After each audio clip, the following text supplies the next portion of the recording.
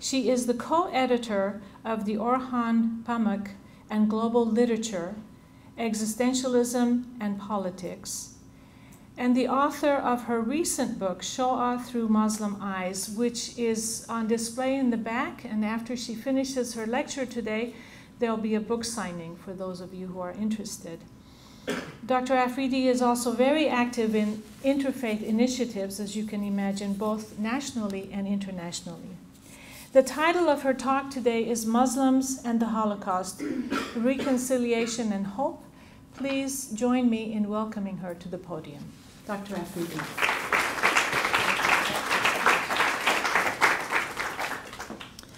Thank you so much, Dr. Mahmoudi, for having me here. And I love the idea of the Baha'i Peace Center inviting me here, because I think that the more and more we learn from each other, the better the world is. So I want to sort of tell a story, since you guys are students, and I'm so used to having students around me all the time, and also share some of my scholarship and the journey that I've been on as a Muslim woman, and also someone who has taught Islam and also teaches the Holocaust specifically, and also courses on genocide, starting with Armenia all the way up to the Rohingya Muslims, as you know, I mean, you probably have heard about recently in Myanmar. So one of the things that is really important for me to share with you is how you can turn things that are negative and also blocks in terms of prejudice into something that's positive and engaging. And one of the ways I want to start with is talk about how I approached my own work and my own book with the kind of frame of being Muslim, and what kinds of things that compelled me to talk about the deep anti-Semitism in my own community and my challenges with it and how I dealt with it. So I want to begin with a quote by actually Ibn Arabi, which I think you would enjoy as students, which says, "My heart has become capable of every form. It is a pasture for gazelles and a convent for Christian monks, a temple for idols and pilgrims, and the tablets of the Torah and the book of the Quran. I follow the religion of love, whatever way love's camels take. That is my religion and my faith." So my book and my work recently, Shoah Through Muslim Eyes, and Shoah, for those of you who don't know, is the Hebrew word for Holocaust. Shoah Through Muslim Eyes is a journey that I began many years ago. This book and my scholarly interest in Jews, the Shoah, and Judaism was sparked by my desire to understand the other. I decided to write this book as I began to interview survivors, Holocaust survivors, because I wanted not only to tell their stories, but also to join their stories with my experiences of anti-Semitism today. This book is written for everyone to read. It lies between a trade and scholarly book, purposely, and I hope my Muslim brothers and sisters will take my general criticism of Muslims as an act of being Muslim. As Muslims, we are taught to accept justice, truth, and equality. It is time that people of all faiths, and even the faithless, start listening to the voices that speak up for the other, those with a message to all of shared humanity. And an example is a universal message that came to Muslims as believers of Abraham and his family, which is similar to that of Jews and Christians, and also to Baha'is. As Muslims recite the following Durood Sharif, which is really an invocation that Muslims recite while mentioning the Prophet Muhammad, and is usually very complimentary, says, "O Allah, let your blessings come upon Muhammad as you blessed Ibrahim and the family of Ibrahim. Truly you are the praiseworthy and glorious, O Allah, bless Muhammad and the family of Muhammad as you blessed Ibrahim and the family of Ibrahim. Truly you are the praiseworthy and glorious." So something I was raised with was that we were the children of Abraham. And Abraham was constantly in my prayers when I recited my prayers with my parents or even with my friends in my community. And I didn't grow up in a Muslim country. I grew up in Europe, but always was surrounded by some kind of a Muslim community or also my own parents. Contrary to its public perception in the contemporary world, the message of Islam has always been a universal one to me, encouraging tolerance, egalitarianism, acceptance of other faiths and cultures. Growing up in many cultures opened up my eyes to the vast differences that can arise because of ignorance, generational intolerance, and how these very differences have been divisive. I can only say that if different people begin to see the suffering and injustice visited on others as their own, there might be some hope for the future of Jewish, Muslim, Christian, and other religions in terms of interreligious understanding and relations. So, I mean, generation is very important in this room. You guys are younger, and I speak to your generation all the time. My son's actually a little older than some of you. So, and one of the things you find is how race and prejudice changes, how different generations change in terms of even being Jewish American, Muslim American, or Catholic American, and how these different religions are viewed within the fabric of America. And an example I want to give you is that at the center, I created a fellowship where Muslim students at Manhattan College, as well as Catholic students and yeshiva, local yeshiva students, work with a Holocaust survivor all year. And it's interfaith, it's intergenerational, and it's also interracial, and it's amazing. And inter-socioeconomic. So these groups, two groups work together all year, and they start to realize how they see themselves differently, including the yeshiva students who do not want anything to do with the Holocaust. They really don't.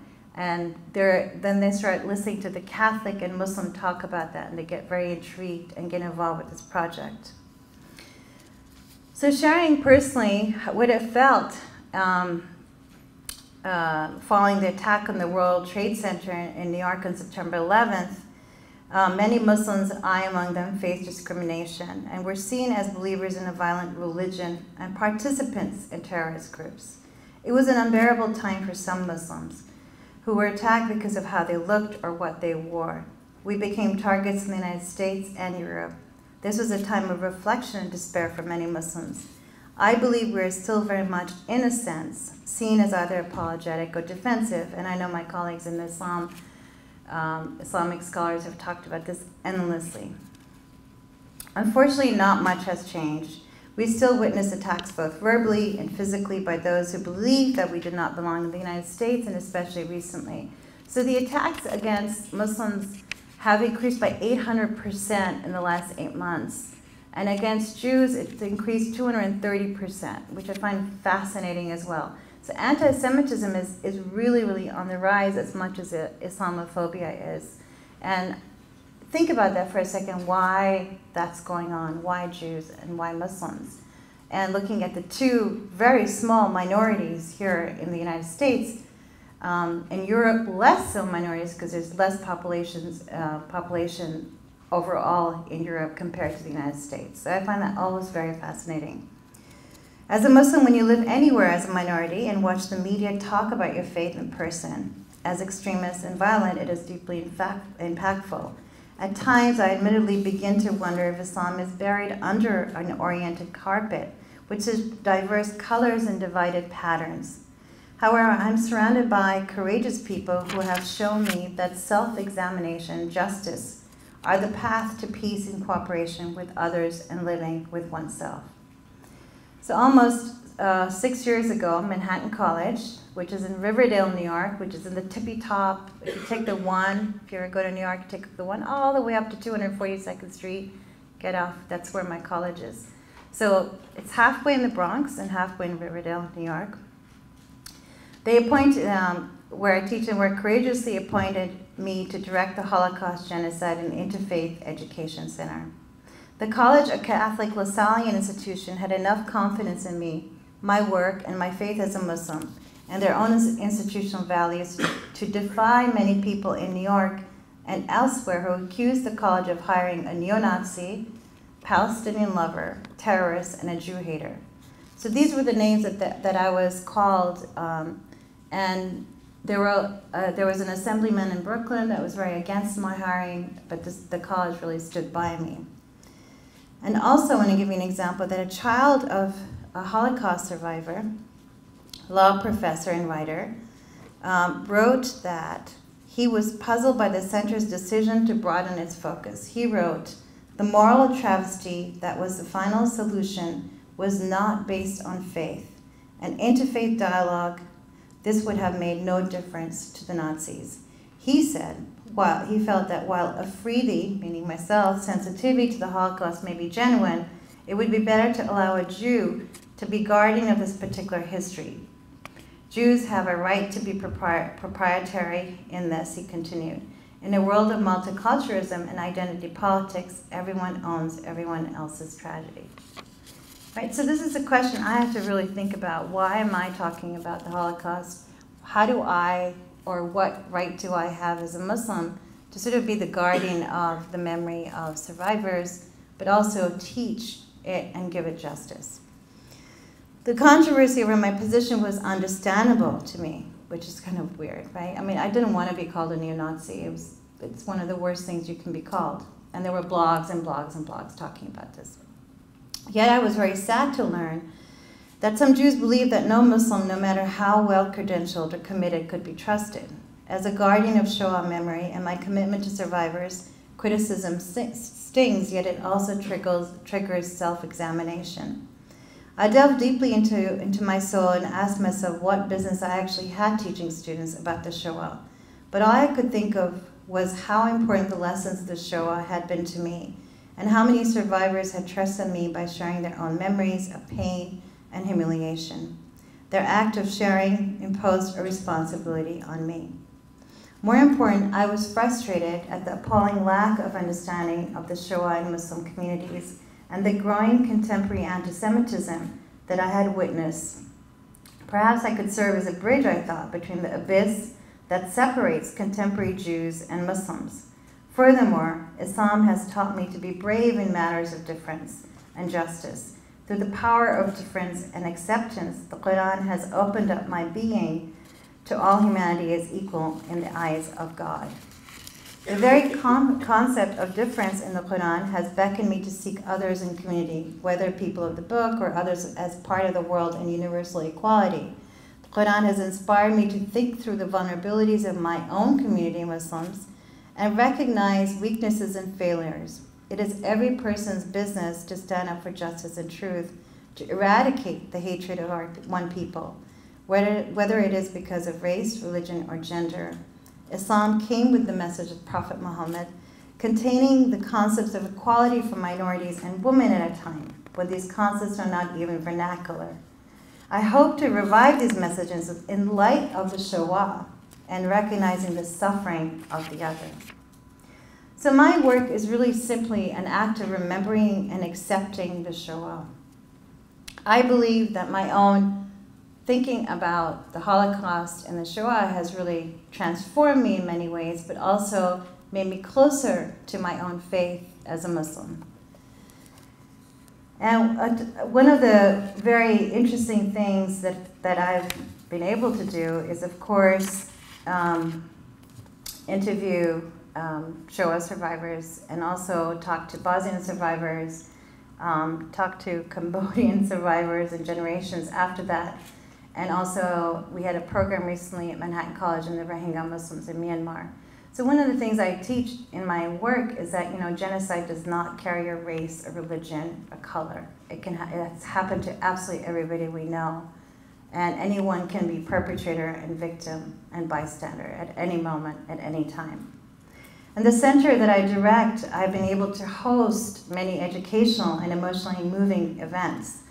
The interpeace is flourishing. So people ask me, how can you have interfaith and genocide and Holocaust together? I think they are not mutually exclusive at all.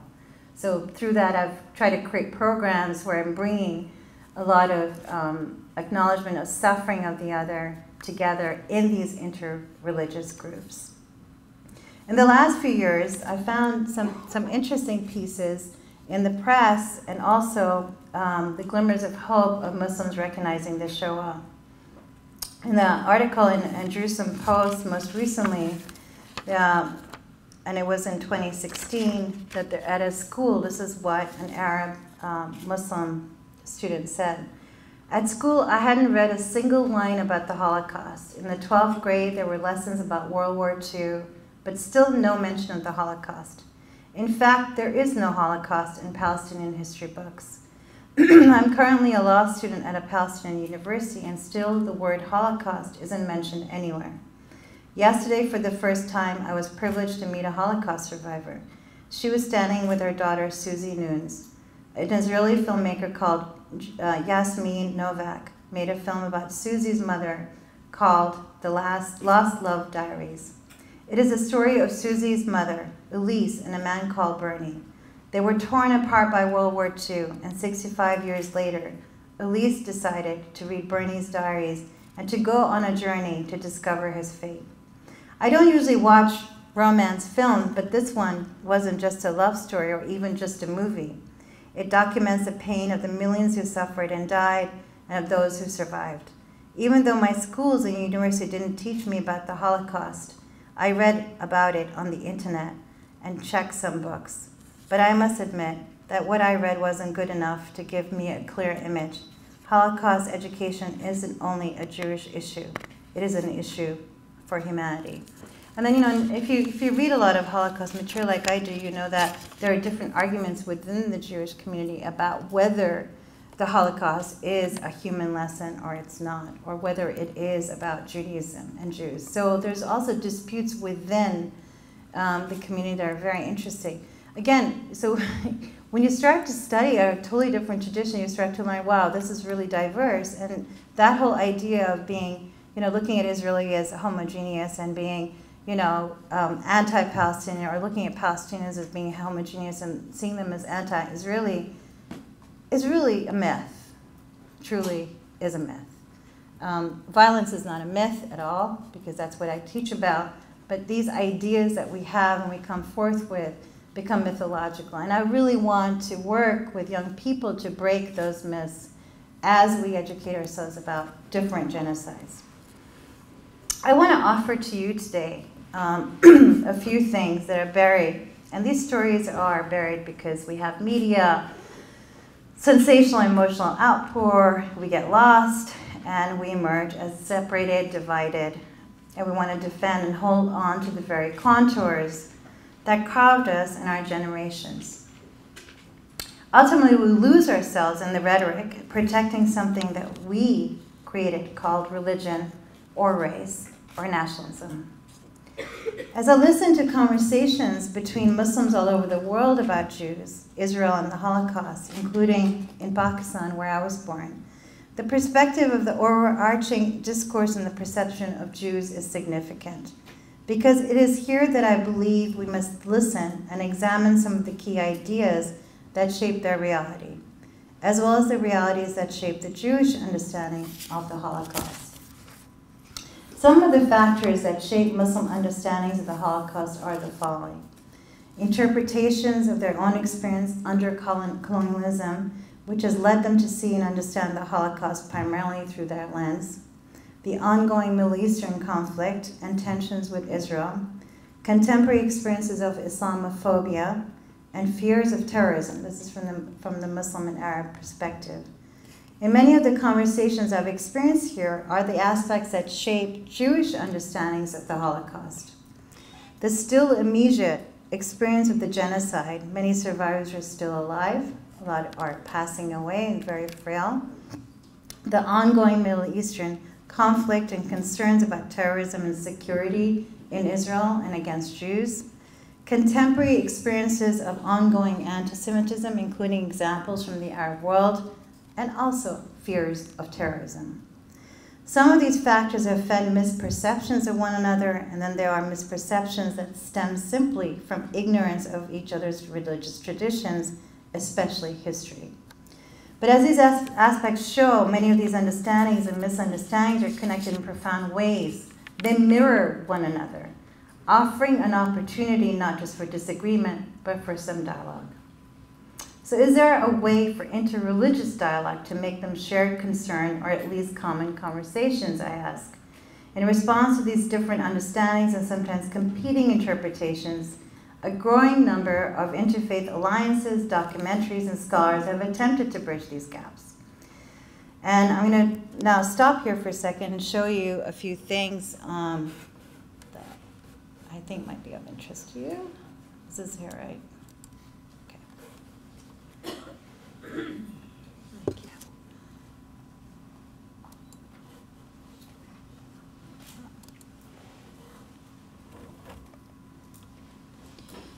All right, so some things that might kind of interest you or you might want to think about of the kinds of work that I'm involved with. So in 2016 was the 500 year of the ghetto in Venice.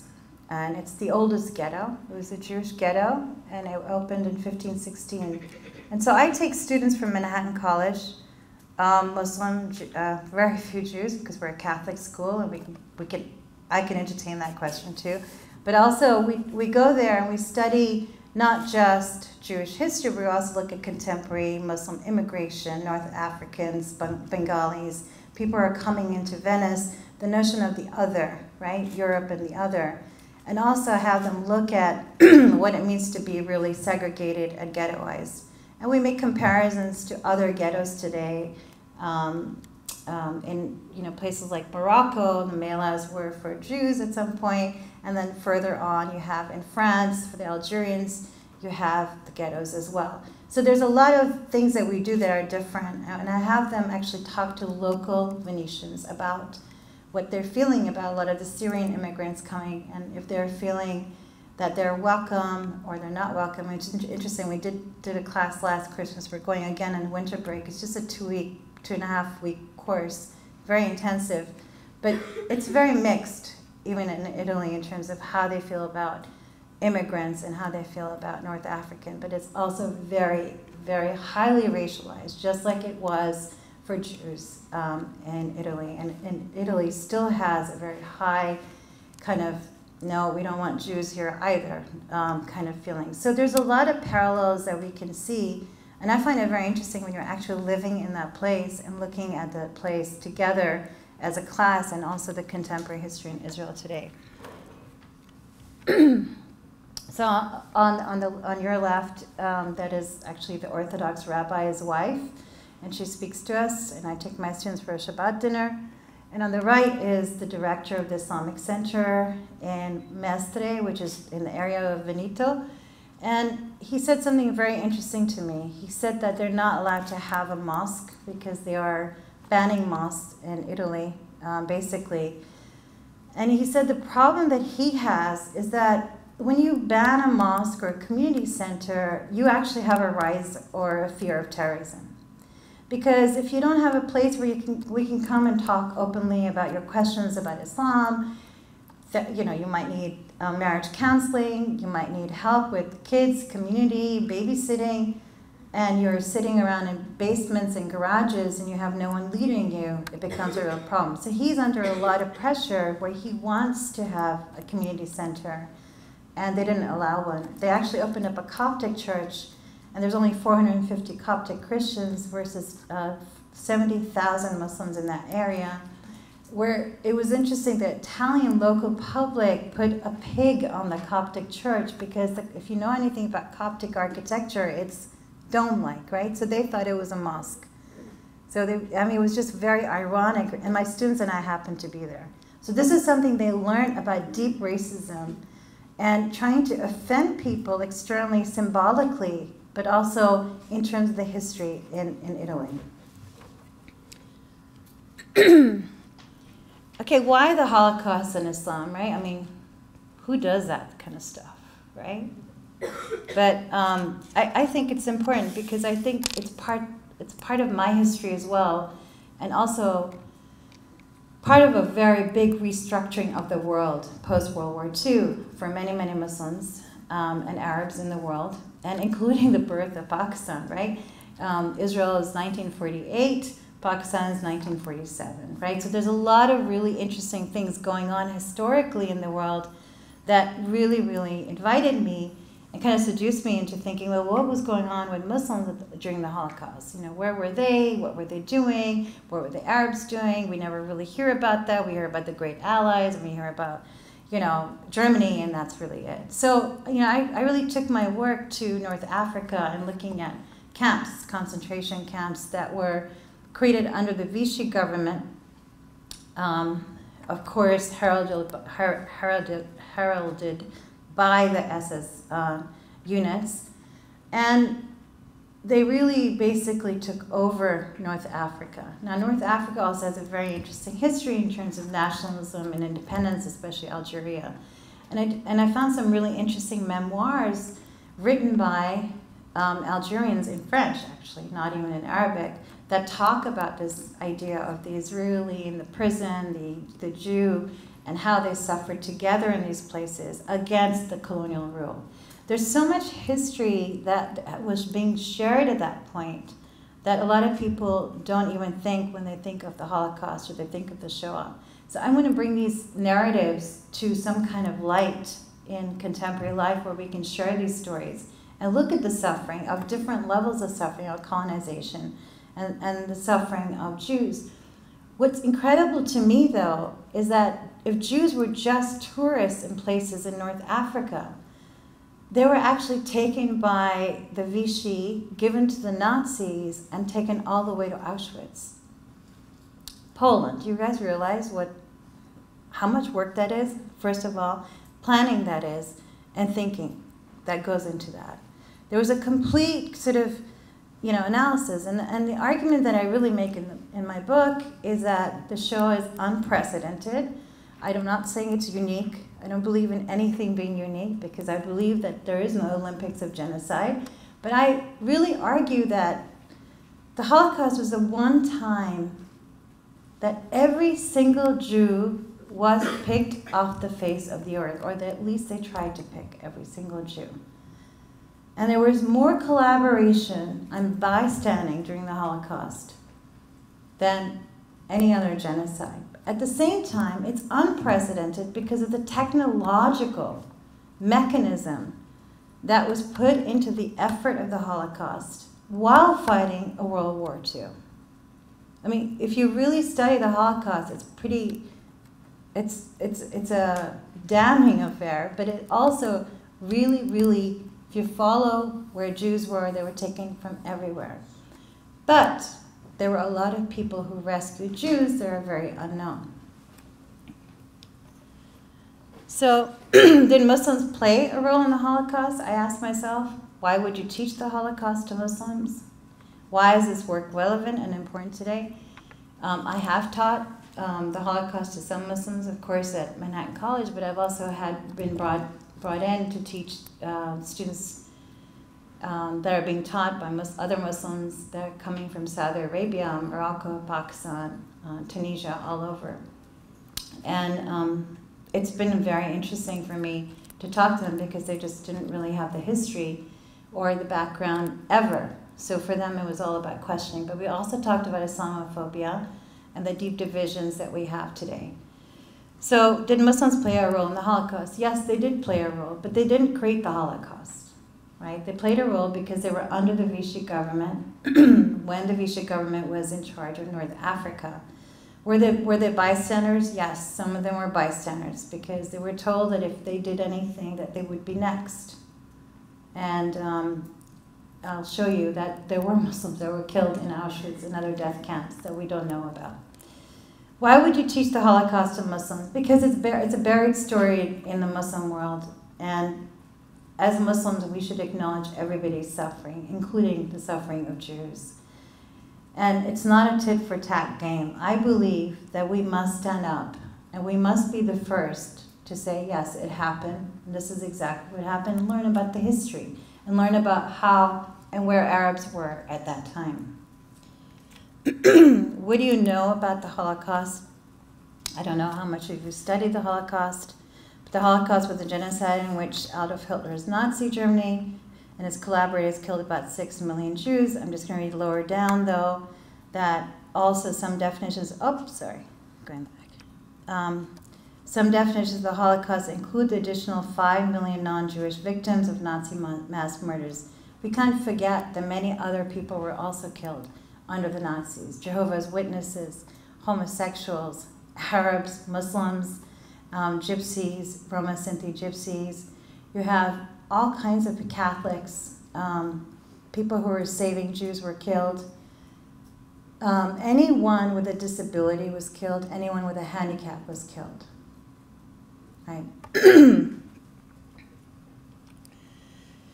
What do you know about colonialism? The policy or practice of acquiring full or partial political control over another country, occupying it with settlers, and exploiting it economically. So your language was lost, your religion was taken over.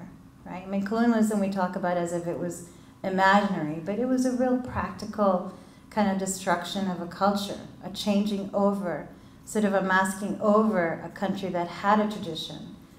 Whether it was language, whether it was tradition, whether it was looking at, I remember my mother saying to me that she went to Catholic school. So she went to a Catholic school where there were nuns in her country, Pakistan, and then she would come home and do her salat in the Muslim way, and it was kind of normal, it was natural. This was syncretic kind of religion for her. So a lot of us don't really think about how that had an impact and what that meant to Muslims and Arabs all over the world. Especially when you start to learn and teach students who don't know this, is that every Muslim country was colonized, right? And that colonial phase was not a short phase, it was a very long phase. And the impact of that is still lingering, and we still feel the imprints of that. So the Holocaust and colonialism is not a comparison. Perhaps we can understand historical context at different times of Jews and Muslims. That's what I would like to put out. Provide an understanding of power structures. Define the many challenges that we face today between Jews and Muslims. Muslims and colonial memories and boundaries should also be addressed. Here's a photograph I thought of interest, concentration camp in Libya. Right? I mean, Libya was under Italy, fascist Italy. And again, anywhere that Nazi Germany could get to, they would basically try and incarcerate Jews or kill them either in concentration camp in North Africa or bring them back to Poland to the death camps. It's unbelievable, the whole plan, right? Africa in 1940. Here's just for you to have an idea of, like, look at the control of the world at that time. You have, for example, Libya is under Italian control. Here you have the Soviet Union up north.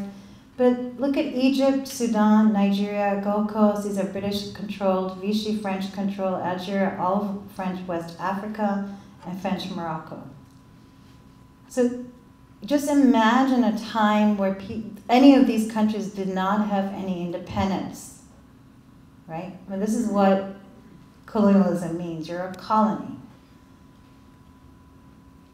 Well, we were a colony, right? We tend to forget that. Okay, so here I just wanted to share a story. The 3 years of camps, a year of concentration camp, 2 years of disciplinary center, 1940 to 1943. Arazki Berkani, who was an Algerian man, and he was in a concentration camp with Jews and some resistant fighters, and he wrote a memoir describing what he felt, and he said that the captains there, especially one specific one, Derico, who was a French Vichy captain, wanted to tear the Arabs and the Jews apart, so he tried to have them fight against each other. And they were so unsuccessful because what instead the Jews and Arabs did was they bonded together and they created this unity against this colonial divide and conquer.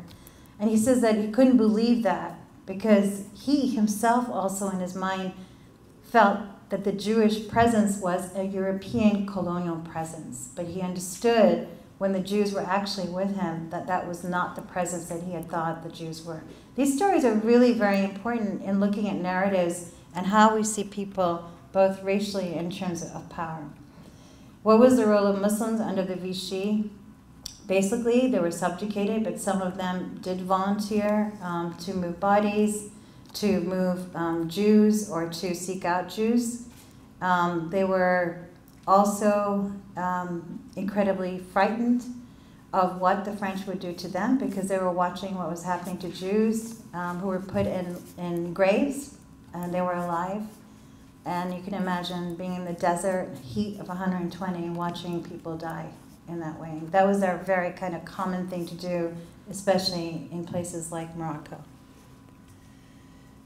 Were Muslims perpetrators? No, they weren't. I know there's a lot been written about that, and I know that even Prime Minister Netanyahu has mentioned that. Actually, I have written about it and been quoted about it in the news, that no, indeed, Muslims did not perpetrate the Holocaust.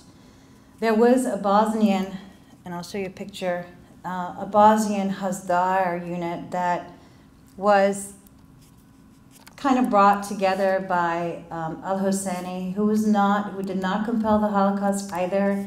He was not favorable to Jews, he was anti-Semitic, but he had nothing to do with creating the death camps or the concentration camps. There was a little Hasdar army that was created by the Bosnian army, which lasted for 2 months. And they completely dissipated. Actually, if you want more on that, there's a great book called Islam in Nazi Germany by David Mutadil. He's amazing. He's done a lot of archival work, really talking about that in depth. And I also mention him in my book. So that's one of the myths that I want to kind of get rid of, and I'm happy to talk to anybody about this idea that somehow, Muslims or Arabs compel the Holocaust. Muslims and Arabs really didn't know about the Holocaust except for what happened in North Africa, and that's it. I mean, they weren't in Treblinka, and they weren't in Auschwitz.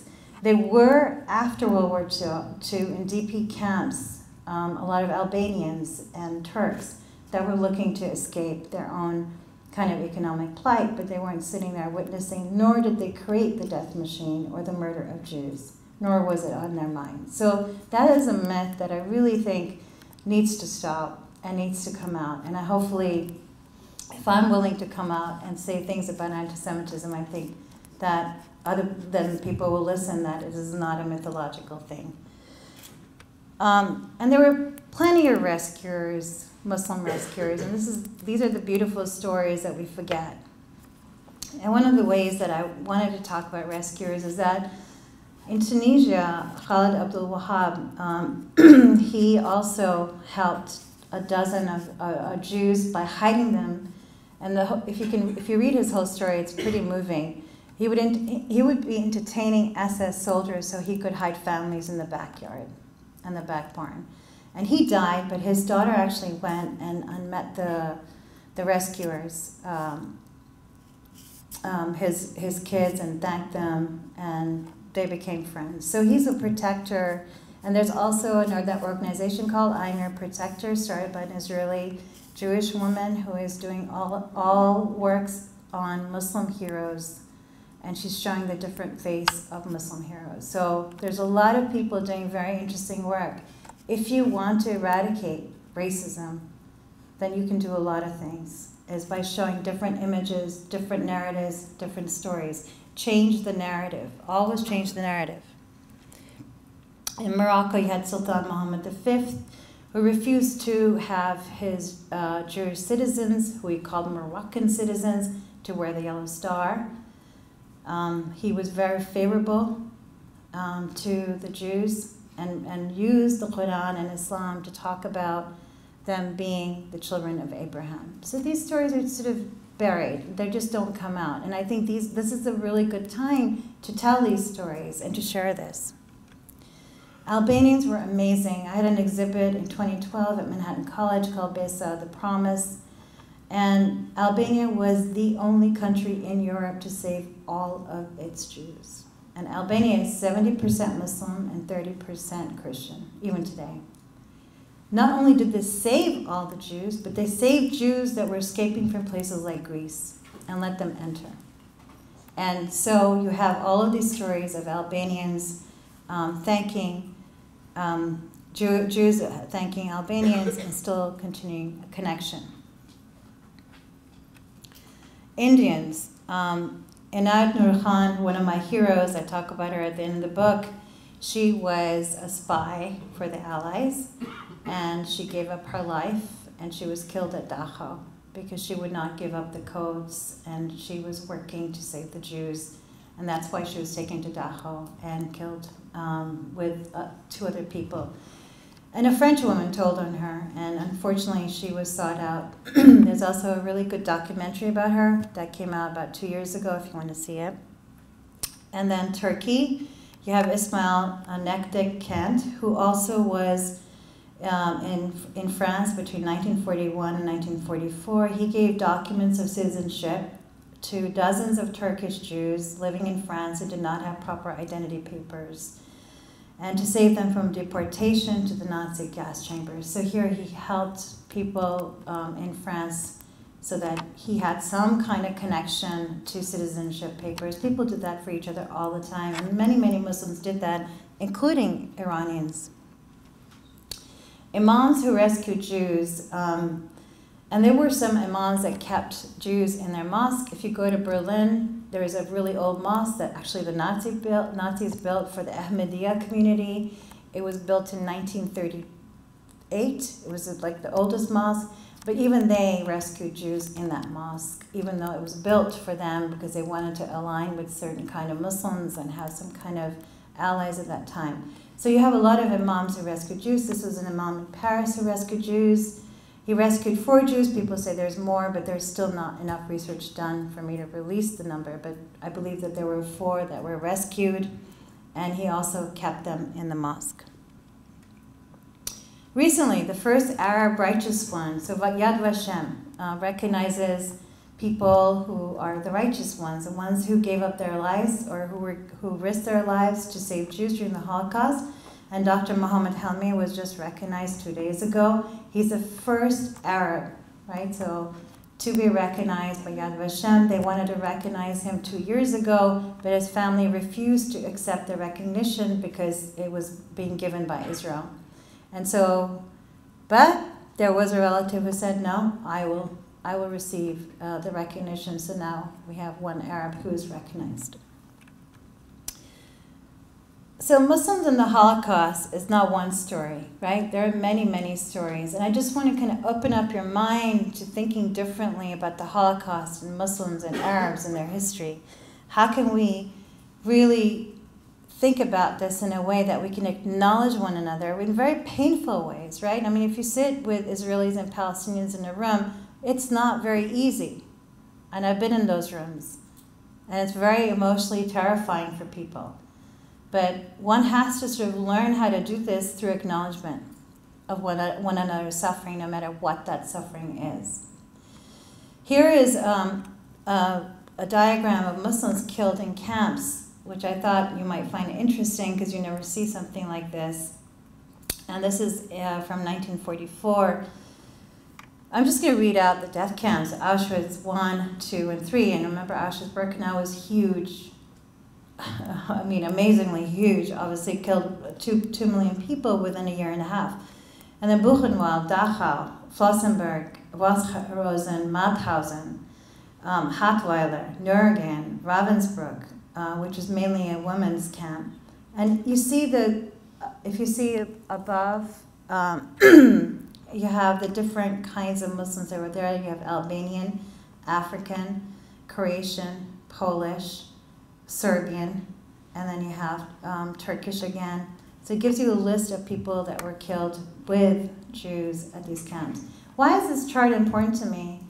It's for us to acknowledge that many people suffered together, including Muslims, right?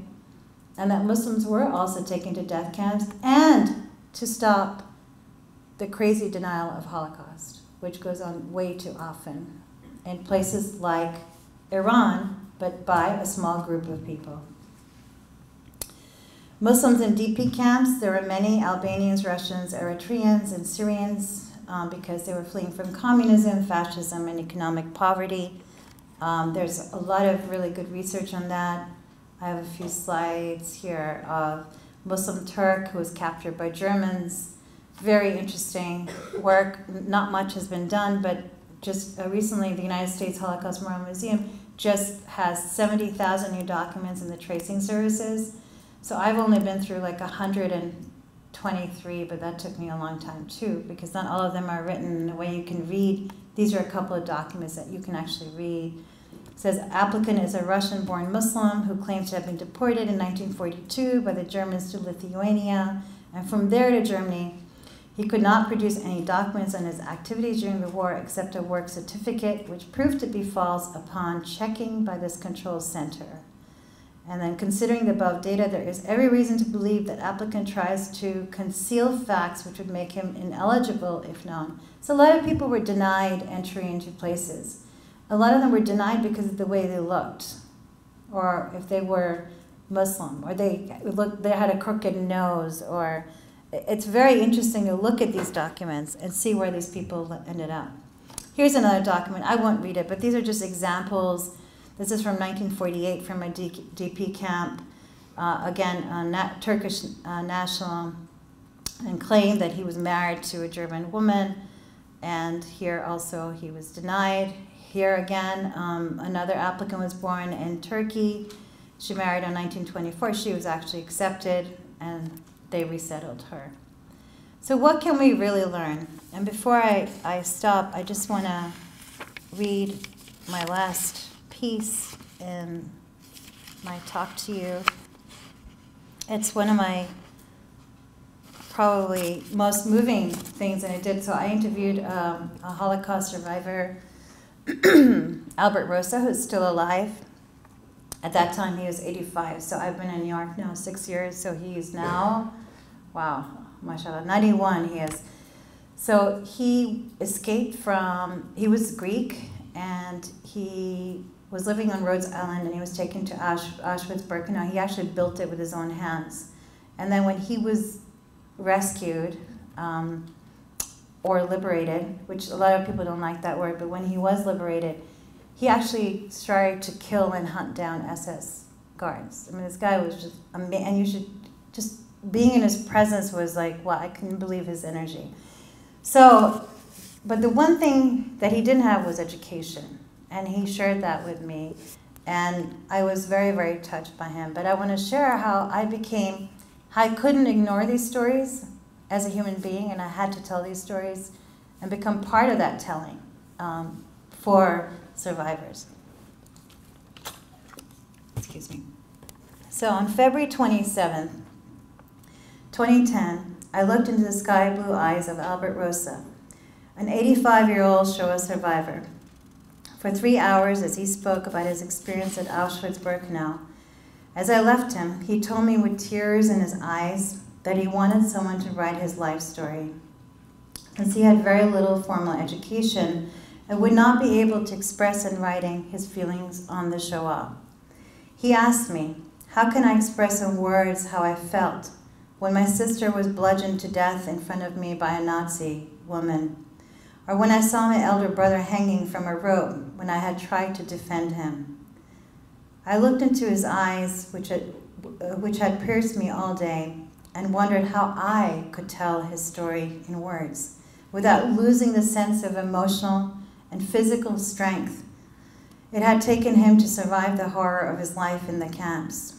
He spoke of maggots crawling on his body as he was ordered to move the dead Jewish brothers and sisters, the gold he stole from the teeth of the dead, the urine he saved to nurse the wounds inflicted by a German shepherd, the plant roots that he dug out with his fingers for nourishment, the ashes he swallowed from the crematorium as he helped build Birkenau.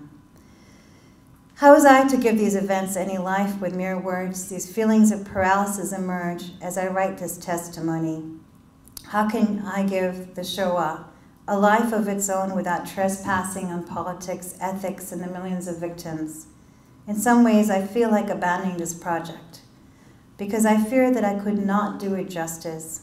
However, when I try to repress the impetus of this work, which is to me a simple acknowledgement to the victims and Jews of the Shoah by a Muslim, I simply cannot. I'm even more drawn to the project. But what of those that were not there? The Holocaust cannot be reduced to order or even an overriding sense of meaning. The event defies meaning and negates hope. How then are we to approach it?